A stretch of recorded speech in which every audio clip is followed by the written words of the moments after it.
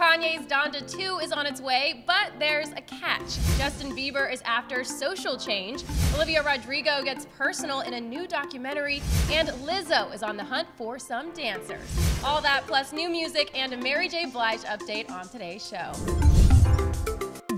Hey, what's up? I'm Jordan Rolling, and this is Billboard News for Friday, February 18th. Back with us to talk all things music is our senior editor, Lindsay Havens. Hello. TGIF girl. Yes, indeed. We made it.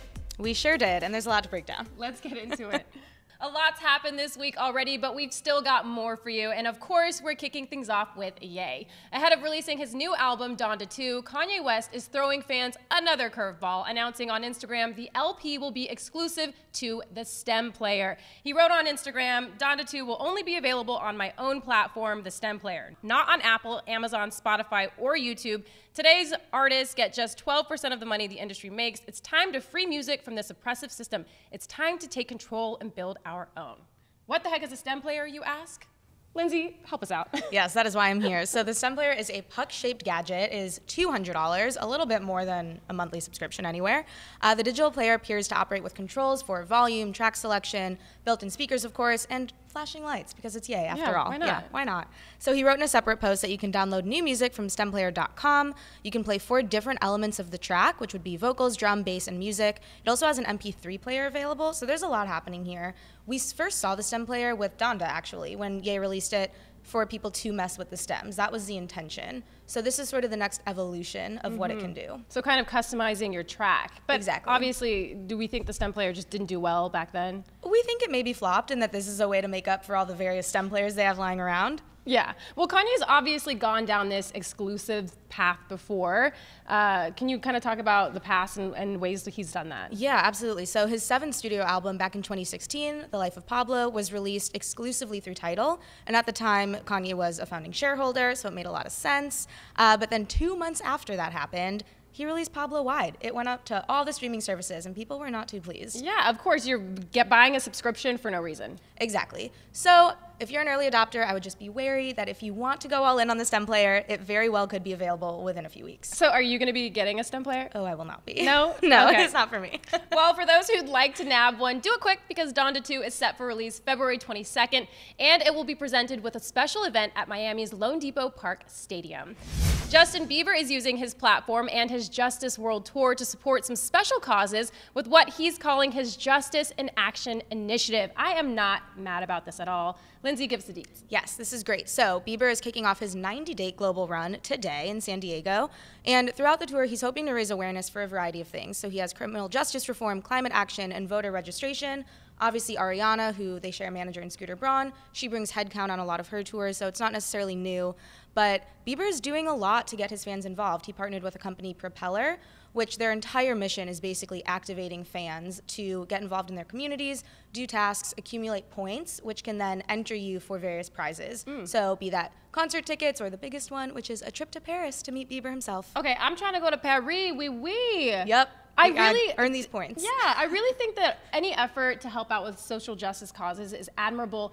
But Lindsay, I haven't forgotten about December, him performing in Saudi Arabia despite these human rights activists begging him not to. Do you think this is kind of an effort to make up for that? Exactly. I mean, that's one of many things that Bieber has been called out for in the past. And I do really feel like since he's been on this path of, course correction, this is maybe the splashiest thing that he's done, the most front-facing in the fans' face. And so it really is him making a statement that, look, I'm working on myself and I want everyone else to do better too. Okay, well, we appreciate it. For a list of Justice in Action participating organizations, head to Billboard.com. Coming up, we're talking new music plus running down the most talked about songs on Twitter. Don't go anywhere. It's time to check in on our hot trending songs chart powered by Twitter to see which songs are making the most buzz on social media, including the newest releases of the week. Here's our girl Chelsea Briggs with the update. As we continue watching the brand new Billboard Hot Trending Songs chart powered by Twitter, in today's current 24-hour chart, here's the latest new additions. Released 1 week ago, BTS's Suga and Jungkook's new ballad Stay Alive has had major success on the chart, currently sitting at number 2 with over 300,000 mentions. Please you stay alive. Taeyeon's INVU has had a presence on the chart since its release on Valentine's Day, hovering in the top 10. So I envy The K-pop singer also released her third solo album today, and we anticipate we could see more songs off the project making moves in the coming weeks. Other new releases out today include You ain't one of my dogs, why do you hound us? Jack Harlow drops his newest song and video for Nail Tech. The King's back in his hometown when them wheels hit and I touch down, Nate. Dynamic duo Bruno Mars and Anderson .Paak that make up Silk Sonic bless us with their Con-Funk Shun cover of Love's Train. J Balvin has officially dropped his newest single, Niño Soñador. And finally, Kid Cudi releases his collaboration with Nigo, Want It Bad.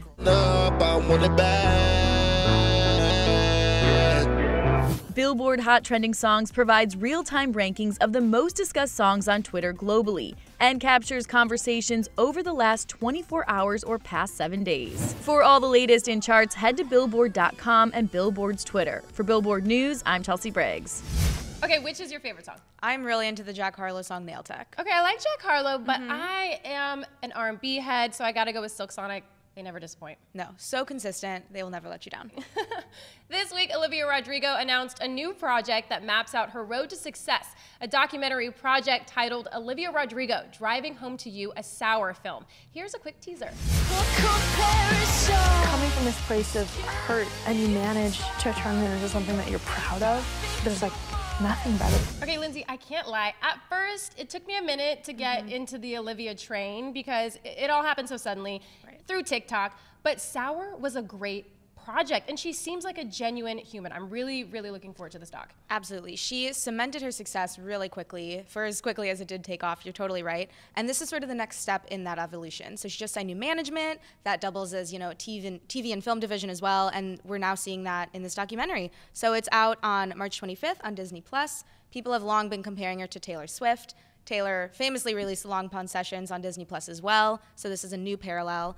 The film will take us on a road trip of sorts from Salt Lake City to LA and show her recording the album actually in the garage, laying down the tracks, and showing everything that it takes to record a massive debut for the first time. Wow. Shout out to Salt Lake City, by the way. I am from Utah.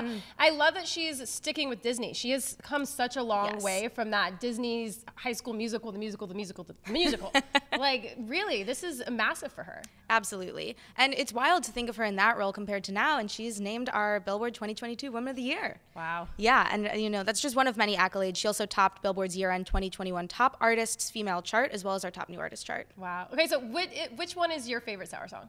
I really love Brutal. I love an aggressive song. Yeah, and I'm gonna say good for you because she's like sticking it to you, and that's just the attitude I love right now. Exactly. If you want our take on the rise of Olivia Rodrigo, check out Billboard Explains How Olivia Rodrigo's Driver's License Became a Record-Breaking Hit at Billboard.com. There's no doubt TikTok is driving music streams these days, so which song from 5 years ago has sparked the latest trend? Here's Chelsea with the Daily Social Rundown. Major bag alert, major bag alert. If you've been on TikTok lately, you've definitely seen this trend. Major bag alert. DJ Khaled and Migos' 2017 track Major Bag Alert has been making its rounds on the social media app and is giving major key energy, which according to Khaled is the most essential kind. Major key alert. It's allowing creators to brag about moments where they've either gained money, majorly splurged on something, or are hustling to grow their bank account. And some of our favorite examples so far include this girl who shockingly made a half-court shot and won $10,000. And this user whose car got accidentally swiped by a university bus, but gained her free tuition. As of today, the track has been used in over 220,000 videos. So what are you waiting for? Go get your brag on. For your daily social rundown, I'm Chelsea Briggs. Lizzo's previously announced reality competition show, Lizzo's Watch Out for the Big Girls, finally has a release date and a trailer. Check it out. What's up, y'all? It's Lizzo. I'm looking for dancers to join me on my tour. Girls that look like me don't get representation. Yes, Yes, we love Lizzo, the executive producer. And I have to say, I love that, like Rihanna has done with Fenty, she's really pushing back against these white, skinny, Eurocentric beauty standards. Exactly. And not just doing that, but allowing everyone to see how she's doing it. She's inviting people into this journey. So this will follow 10 hopefuls as they move into the big girls' house and compete against one another to make it to eventually join Lizzo on her world tour. Yeah, I am so excited for this. I feel like everyone grew up with the dream of being a backup dancer, and now we kind of get to see how that's possible. Girl, the Honey DVD bonus features, I was hitting it. Yeah, so you know exactly what I'm talking about. So we don't have to wait too long. This will drop on Amazon Prime on March 25th.